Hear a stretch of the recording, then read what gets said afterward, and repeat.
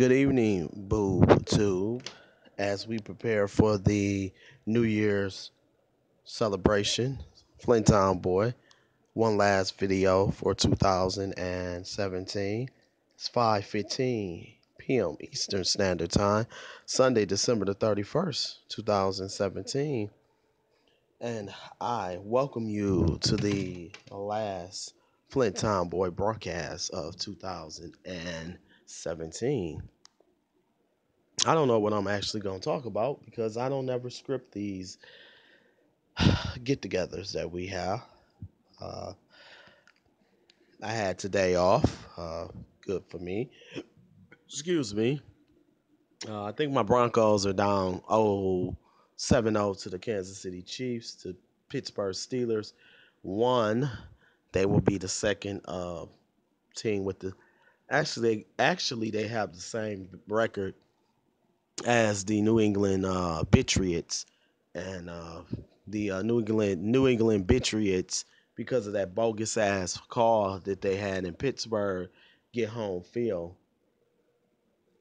So that bitch ass call that New England always seem to get all the fucking calls. I'm so fucking sick of New England. But I am looking at the Atlanta Falcons against the Carolina Panthers. Falcons are up 7-0.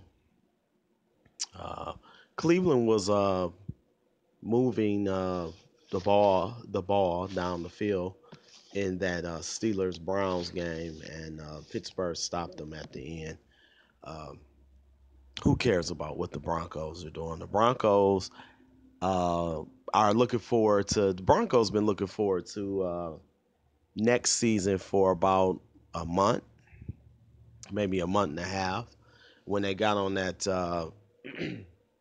What was it, a 6-7 game losing streak? So we as the Denver Broncos have been looking forward to the 2018-2019 season for almost 2 months now. My Pittsburgh Steelers should come out of the AFC this year. I can't take no more of the New England Patriots. But good evening, and welcome to the more than likely the last YouTube video that I am going to do for 2017. It's been a year to remember, guys. I'm in a better place financially than I was actually a year ago. I feel good because last year, going into this year, the Most High was letting me know that last year going into this year was stability. My main job, my main source of income is the job that I have working with the public. Uh, that job I will have for 2 years in April. And the place where I'm staying now, next month will be my 16th month here. So no more going from place to place. Stability, Uh, Yah allows you to go through certain things for a reason. And I have learned a lot. I have grown a lot. I'm much wiser. I'm much stronger than I was, let's say, March of 2016. I have a better perspective on certain things that I was going through in 2016 into 2017. And I understand them better. I see what Yah was trying to work out in me, what he was trying to build in me. And I'm feeling good going into 2018. 2018, I keep hearing everybody say that's the year of prosperity. I truly believe that.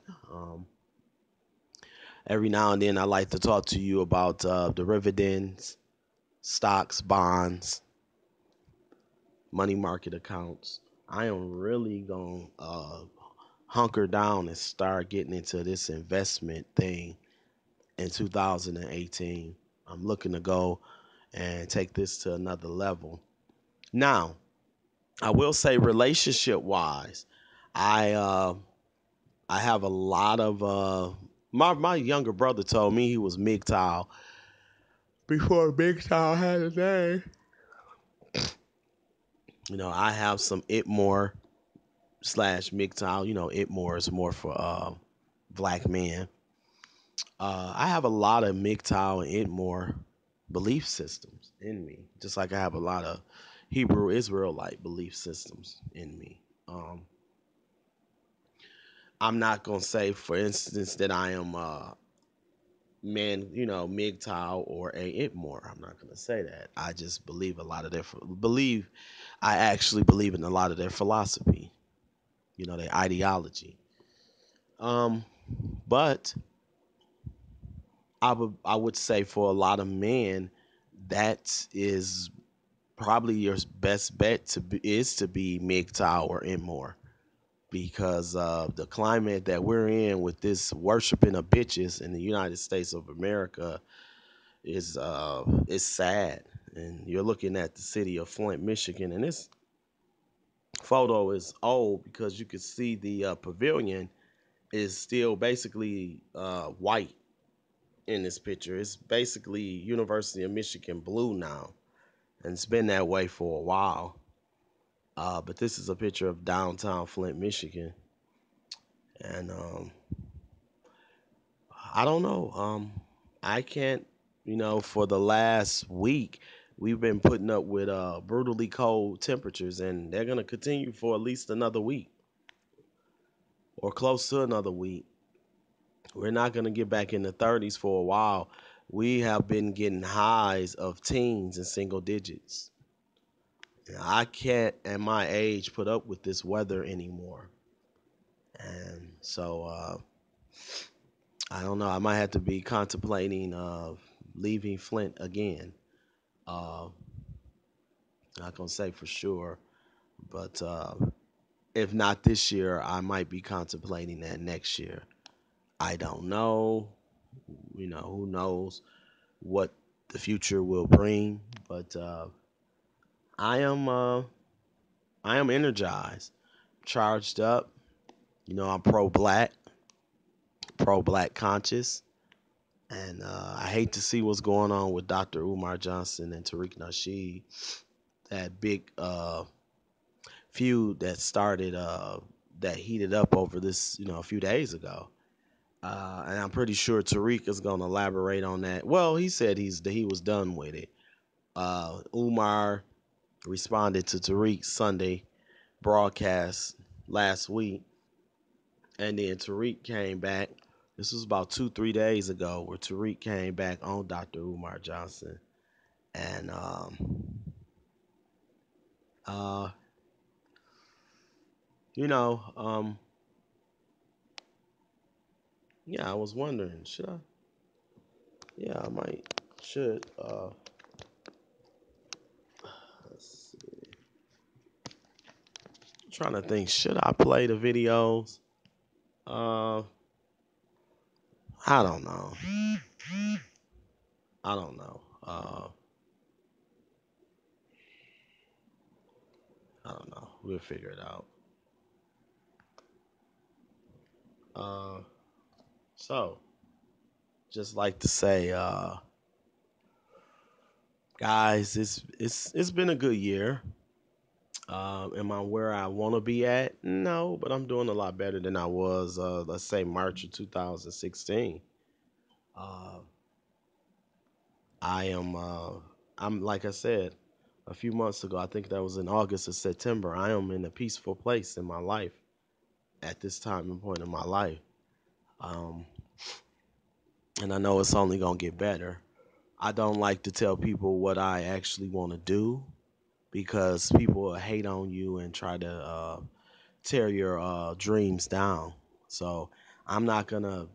I don't announce big things like what I want to do in the what you would call long term, my career wise. I don't even announce that to people, and this is even family members, until I go into that endeavor. and I start to succeed in that endeavor, then I could say, aha, I told you so. Because if I do it before then and then you fail, they'll be like, well, he wanted to do this, but he didn't. And, you're a failure. So I don't let people know about that until I actually do it and start succeeding in it. So you won't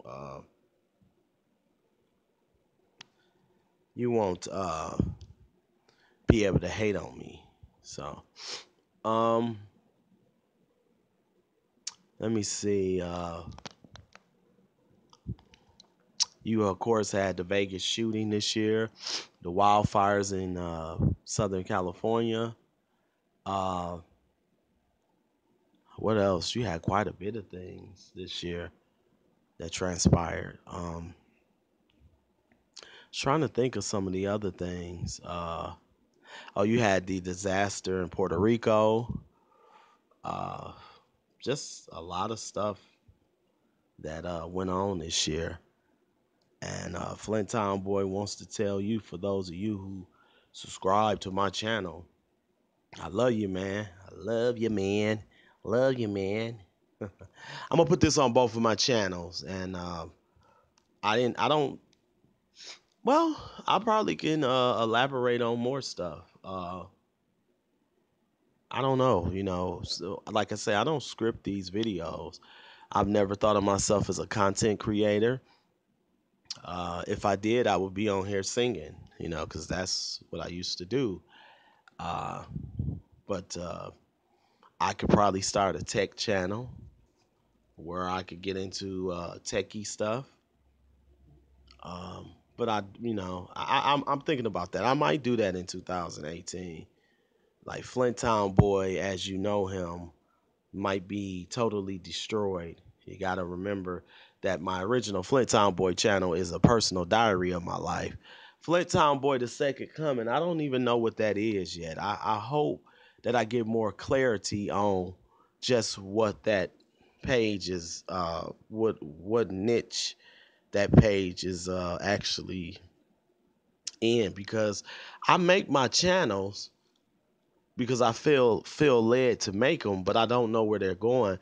And right off the bat, my FlintTownboy original page just seemed to be a page of my personal diaries of my life. That's why I tell you, when I left Flint and moved to Phoenix for 6 months, I wish I would have chronicled that on YouTube, but I didn't.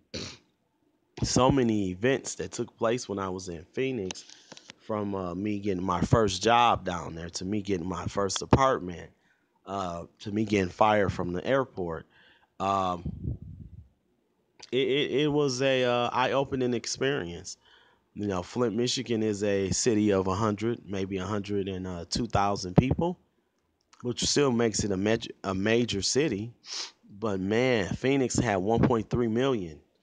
And I stayed out in Glendale, and Glendale had like, I think, 200 some thousand. So Glendale, a suburb of, that's what I was telling people. Like, Phoenix is so big because it's the fifth or the sixth. It might be the fifth biggest city in America now.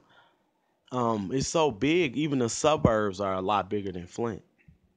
When you get into these major metropolitan cities, these suburbs are bigger than the actual city of Flint, Michigan. Now, when you start getting into the Los Angeles suburbs, and you start getting into the Phoenix suburbs and the Atlanta suburbs, the suburbs are a lot bigger than our city of Flint, which is huge compared to our little suburbs, where you go into suburbs where you have 7, 8, 9, 10,000, 12,000 people. Those are our suburbs. You get into like the Phoenix and the Los Angeles suburbs, you're talking about hundreds of thousands. So the magnitude of the size is just tremendously different. Uh, Phoenix was a little too big for me. It took me damn near it took me at least a good 4 months to feel comfortable in Phoenix. Phoenix is huge. It's big and it's hot. Those two things stand out right off the bat. But it taught me that I could live, I could thrive, and I could achieve stuff in a huge metropolitan city. in a major metropolitan city. It took me a little while to get used to the size and the aggressiveness of the way people drove and stuff. But all in all, I would say, I survived. I always tell people I am a survivor. I've been pretty much taking care of myself since I was a teenager. And that's one thing about me. I know how to survive, but I know how to survive in a law abiding way, not in a illegal activity way. I'm not knocking nobody for that, but I am a law abiding citizen person that can survive on very little and make it go a long way. But nonetheless, I am a survivor. Um, yeah, just reflecting back on this year, we lost a lot of famous people this year. You had the election of Donald Trump, which happened. Uh, well, Donald Trump was already elected this time last year, but he had not been sworn in yet. That was January the 20th, which he's not even been in there a year yet. That's still a few weeks away. Um, but I was wondering, the one thing that gets me, and because I just seen this recently, is, and I don't want to always harp on black women, but one thing I say about black women a lot is they don't seem to know where is all this confusion with whose side you're on, whose team you're on. They have convinced black women to believe that they are woman first, whereas other races of women believe that they are whatever race they are first. I think Chronicles of Judah always talk about that gender is first with black women, and race is probably third or fourth to the black woman, which is sad. And she wonders why she always ends up in the predicament that she ends up in. But it was just amazing to me. And over the years, the 22, 23 years that I have been working, how black women coddle and they're in on this coddling of sorry, lazy ass white males. For those of you who have worked with white men your whole life, you pretty much know they're lazy as shit. And they're not going to really do anything more than they have to do because this system is set up to actually benefit them. And they don't have to work hard. They just show up and be white. I would say from working with white people all my life, I would generally say white women are actually harder working than white men. White men are lazy, they're shiftless, and everybody covers for them. Black women, white women, other white men coddle them. And I'm talking about young. These are young white men on my job that are lazy as shit. If it wasn't a union job, the one white guy that came in back in June when I took my vacation, he'd have got fired in June. He'd have got fired in June. He's only still there because he's white. And, he's worthless as dog shit. And then the other guy that just came in maybe a month ago, he's even more worthless. And it's just amazing to me how black women can sit up and see everything that black men do wrong, every fucking thing. They talk shit about you and beat you down and degrade you and belittle you. But the white male can be effeminate, sissified, lazy as fuck, worthless as hell, and black women will act like they don't see none of that. And I just keep asking this question. Why is it so hard for black women to figure out who team they're on? Why is it so confusing? Your team is your race. Dr. Claude Anderson talks about that a lot. group economics. What the way the team goes, the way everybody goes. In the black community, everybody operates on individualism. That's why we're in the shape we're in. But where is all this confusion coming in with the black woman? Why in the hell does she not know who team she's on? You will never be team white supremacy. You're the guard dog for white supremacy. The white man has corrupted you so much in this country that you have become my enemy, but you will never be on team white supremacy. You can forget about that. You'll never be Miss Ann. No, but it's just amazing to me how black women, and if you say something about a trifling white male, they get so offended. They just really don't know who team they're on. They're embarrassing at this point. At least know who team you on. Or should I say at least know who team you're not on. That's pretty clear who team you're not on. It's a lot of teams you're not on that you always try to hit your caboose to. I might come back with another video. I don't know. I might do a live stream and count down the New Year's countdown when they drop the ball in Times Square. I don't know. So I am going to get on up out of here for now. It is 5:36 p.m. Eastern Standard Time, Sunday, December the 31st, 2017, the last day of 2017. FlintTownboy, downtown Flint, Michigan is what you're looking at. That's where I'm at. Deuces.